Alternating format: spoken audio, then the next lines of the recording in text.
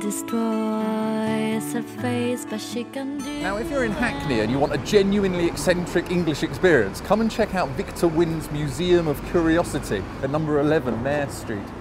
Had you loved me, if a shining ray of love should warm the darkness of my life, the first throb of my grief-stricken soul would be a happy rhapsody. My name is Viktor Wynd, and the hope is to get the whole world into a little box.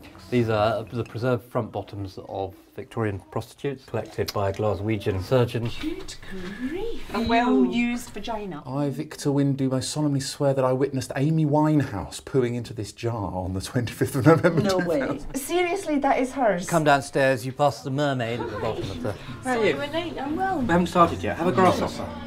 I love the fairies, because you're always finding a fairy in a corner doing something naughty. There's an artist called Tessa Farmer who makes these little fairies. So here, for example, the fairies are releasing a vial of clothes moths. Napoleon's death mask. Then we move to Sebastian Horsley. Those are the nails that he used when he crucified himself. There's so many weird and wonderful things that you've actually never seen before. But there's something for everyone. You're actually quite speechless. A shrunken head from the Amazon. Magical soap from the Thieves Market in Mexico City. I honestly think this is the weirdest place that I've ever been. Have a silkworm. Okay, marvellous. In for a penny.